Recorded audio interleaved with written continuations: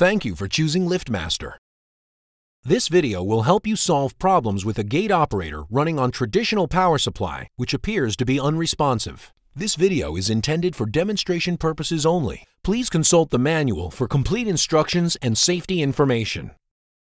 This video continues our series on troubleshooting LiftMaster gate operators.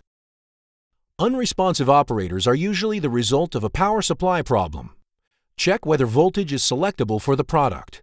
If it is, disconnect electrical power to the operator before proceeding. Turn off the AC power from the main power source circuit breaker. Make sure the plug is in the correct socket for your application. Reconnect power. Make sure power is switched on. You'll need a multimeter set to measure AC volts.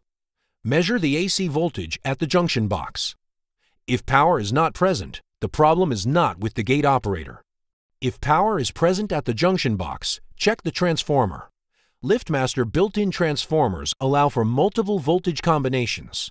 Make sure that the voltage coming into the transformer is consistent with that coming into the operator junction box. Using your meter set to AC volts, check the AC volts terminal on the board.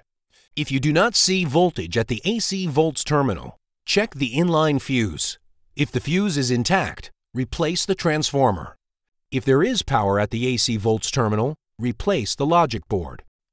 Thanks for watching, and remember to visit us on the web at liftmaster.com or the dealer extranet.